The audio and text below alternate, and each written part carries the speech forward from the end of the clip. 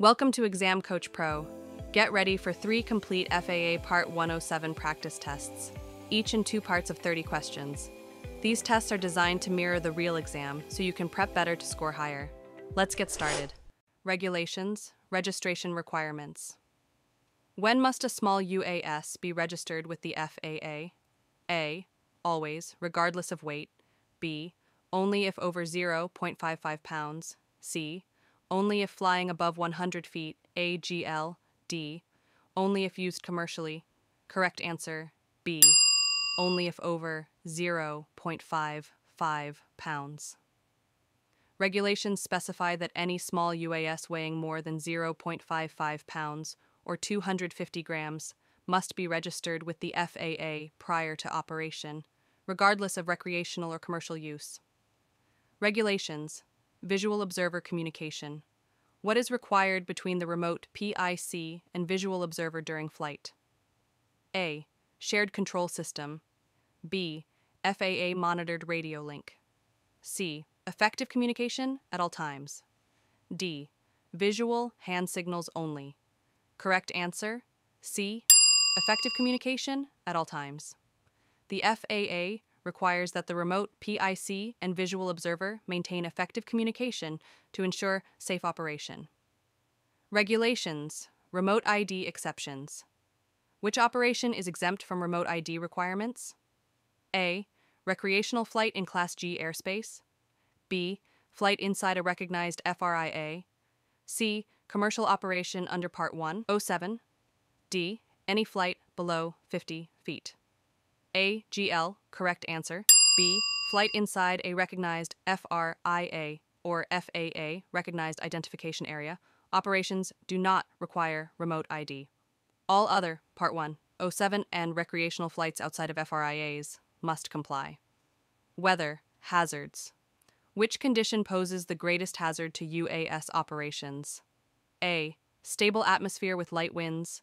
B. Fog with visibility of 2 statute miles. C. Strong surface wind shear near thunderstorms.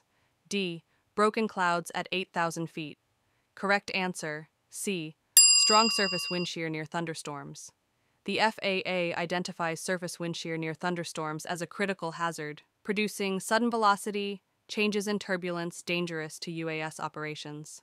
Regulations, pre-flight fuel or battery check. What must be verified before flight? A. Aircraft weighs less than 55 pounds. B. Visual observer is present. C. Battery or fuel reserve is sufficient for operation. D. FAA waiver is approved. Correct answer, C. Battery or fuel reserve is sufficient for operation.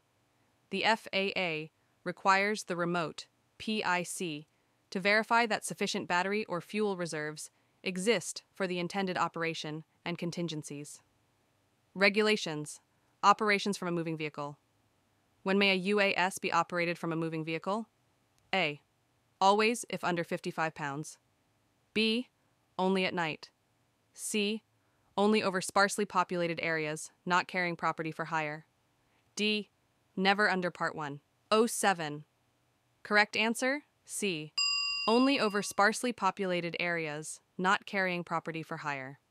Regulations specify that operating from a moving vehicle is permitted only over sparsely populated areas and not for property transport.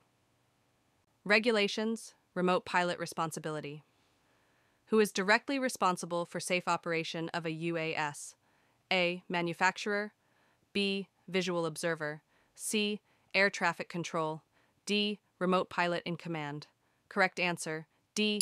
Remote pilot in command.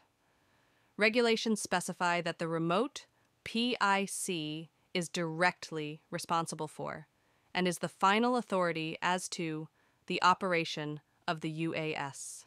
Temporary certificate validity. How long is a temporary remote pilot certificate valid? A. 30 days. B. 60 days. C. 90 days. D. 120 days. Correct answer, D. 120 days. The FAA issues temporary remote pilot certificates valid for up to 120 days, while the permanent certificate is processed. Airspace, grid ceiling, MEF. Refer to Figure 5, sectional chart grid with 5-8. What does 5-8 indicate in a sectional chart grid? A. Minimum altitude, AGL. B. Maximum elevation figure, 5,800 feet, MSL. C. Class D floor altitude. D. Minimum safe, VFR altitude. Correct answer, B. Maximum elevation figure, 5,800 feet, MSL. The FAA defines maximum elevation figures as the highest obstacle elevation within a grid, expressed in hundreds of feet, MSL. Regulations, hazardous materials. Can a Part 107 drone carry hazardous materials? A. Yes, if under 1 pound. B. Yes, with waiver. C. No, prohibited under Part 107. D. Only during emergencies. Correct answer, C. No, prohibited under Part 107. Regulations specify that small UAS may not carry hazardous materials under any circumstances. Weather, dew point spread. If the temperature is 25 degrees Celsius and dew point is 24 degrees Celsius, what is likely? A. Strong winds. B. Fog or low clouds. C. Thunderstorms. D. Unlimited visibility. Correct answer, B. Fog or low clouds. The FAA requires a narrow temperature dew point spread of 2 degrees Celsius or less be treated as an indicator of fog or low cloud formation.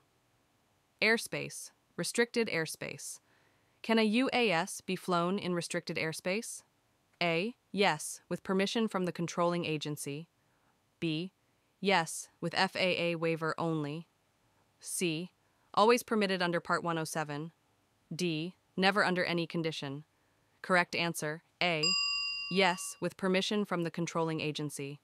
The FAA specifies that restricted airspace requires prior permission from the controlling agency before a UAS may operate within it. Performance, payload effect. Refer to Figure 6, payload weight versus flight endurance. If payload weight increases, what happens to endurance? A. Endurance increases. B. Endurance decreases. C. Endurance remains constant. D. Endurance improves with heavier payload. Correct answer, B. Endurance decreases. The FAA requires that increased payload be accounted for, as it reduces endurance by increasing power demand. Regulations, accident reporting threshold. When must a remote pilot report an accident to the FAA? A. Any damage, regardless of amount. B. Only if injury occurs. C. If serious injury or property damage exceeds $500. D. Only if FAA requests. Correct answer, C. If serious injury or property damage exceeds $500. Regulations specify that the remote PIC must file a report with the FAA within 10 days if there is serious injury or property damage greater than $500, excluding the UAS itself. Operations, crew communication. During UAS operations, what communication technique improves safety? A. Nonverbal signals only. B. Closed-loop communication. C. Silence until an emergency. D. Use of technical jargon. Correct answer, B. Closed-loop communication. Closed-loop communication ensures messages are acknowledged and confirmed, reducing misunderstandings. Nice work, you've made it halfway. If these videos are helping you, please take a moment to like and subscribe. Your support makes it possible for us to keep creating free, high-quality practice tests. Thank you. Now let's continue. Human factors and aeronautical decision-making. Which mnemonic helps remote pilots evaluate personal readiness before flight? A. PAVE. Pilot, aircraft, environment, external pressures. B. Decide, detect, estimate, choose, identify, do, evaluate. C. I'm safe. Illness, medication, stress, alcohol, fatigue, emotion. D. Care. Consequences, alternatives, reality, external factors. Correct answer, C. The I'm Safe checklist helps assess personal fitness before flight by checking health and stress factors. Human factors and aeronautical decision-making. Which risk management model uses a step-by-step process? Detect, estimate, choose, identify, do, evaluate. A, pave. B, decide. C, care. D, I'm safe. Correct answer, B. The decide model guides a pilot through hazard recognition, choice, and evaluation of outcomes. Human factors in aeronautical decision-making. Scenario application. A pilot recognizes weather moving in, estimates winds will exceed limits, chooses to land, identifies an alternate site, does the maneuver, and evaluates the outcome. Which model is being applied? A, care. B, I'm safe. C, decide. D, pave. Correct answer, C. This example follows the full decide model cycle in a real scenario. Airspace, authorization requirement. Which airspace requires prior ATC authorization? A, classes A, E, and G. B, classes B, C, D, and surface. E, C, class G only. D, classes B and G only. Correct answer, B, classes B, C, D, and surface E.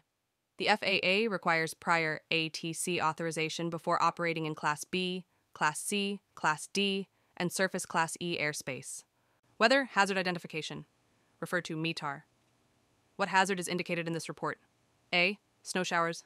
B, fog. C, thunderstorms with rain and cumulonimbus clouds. D, turbulence and stable air. Correct answer, C, thunderstorms with rain and cumulonimbus clouds. The FAA identifies TSRA and CB in METARs as thunderstorms with rain and cumulonimbus clouds, both hazardous to small UAS. Regulations, responsibility for maintenance. Who ensures a UAS is in safe condition for flight? A, FAA inspector. B, visual observer. C, manufacturer. D, remote. PIC, correct answer, D, remote, PIC. The FAA requires the remote, PIC, to ensure the UAS is in a condition for safe operation before each flight. Regulations, over people scenario. You are filming at a stadium with a Category 1 drone. What is true? A, you may operate if remote ID requirements are met. B, you must apply for a waiver. C, operations prohibited at stadiums. D, only allowed at night. Correct answer, A. You may operate if remote ID requirements are met. The FAA allows Category 1 drones, less than 0.55 pounds with no exposed parts, to operate over people if remote ID requirements are met. Regulations, pre-flight briefing. Who must be briefed before each flight? A, only the remote PIC. B, ATC. C, all crew members and visual observers. D, FAA inspector. Correct answer, C. Regulations specify that the remote PIC must ensure all crew members and visual observers are briefed on their responsibilities and emergency procedures before each flight. Regulations, weight limit. What is the maximum weight for a small UAS? A, 25 pounds. B, 33 pounds. C, 55 pounds. D, 75 pounds. Correct answer, C, 55 pounds. The FAA defines a small UAS as weighing less than 55 pounds on takeoff, including payload. Regulations, emergency authority. In an emergency, who may deviate from rules? A, air traffic control. B, FAA inspector. C, remote. PIC. D, visual observer. Correct answer, C, remote PIC. The FAA authorizes the remote PIC to deviate from any Part 107 rule as necessary to meet the demands of an emergency. Weather altimeter setting. A METAR shows altimeter 30.12. Your system is set to 29.82. How will the altitude read? A, 300 feet higher than actual. B, 300 feet lower than actual. C, 600 feet higher than actual. D, no difference. Correct answer, A. FAA requires correct altimeter settings. A setting too low causes the indicated altitude to read higher than actual. Regulations, visual observer responsibility. Which is not a visual observer responsibility? A, maintain visual line of sight. B, scan for hazards. C, Communicate with remote PIC. D. Operate UAS controls. Correct answer, D. Operate UAS controls. The FAA specifies that the visual observer may never operate controls. Their role is to assist the remote PIC by maintaining line of sight and communicating hazards. Space, TFR awareness. How must a remote pilot check for temporary flight restrictions? A. Call nearest airport. B. Check FAA TFR database or Before You Fly app. C. Monitor ATIS. D. Ask law enforcement. Correct answer, B. Check FAA TFR database or Before You Fly app. The FAA requires that remote PICs check official sources before flight to avoid violating TFRS. Operations, task management. What is the primary hazard of poor task management by the remote PIC? A. Over-reliance on GPS. B. Task saturation leading to errors. C. Excess battery drain. D. ATC denial of clearance. Correct answer, B. Task saturation leading to errors. Inadequate task management can lead to distraction and missed cues, increasing risk of incidents. Regulations, final authority. Who is the final authority for safe operation of a UAS? A. FAA. B. Remote PIC. C. Air traffic control. D. Visual observer. Correct answer, B. Remote PIC. Regulations specify that the remote PIC is the final authority and directly responsible for the safety of each UAS operation. Thanks for watching Exam Coach Pro. Don't forget to hit subscribe and check out the next video to keep practicing, just like the real FAA exam. Or explore the full playlist for all 180 questions and gouge study sheet. And remember, you can download the complete exam pack at examcoach.pro.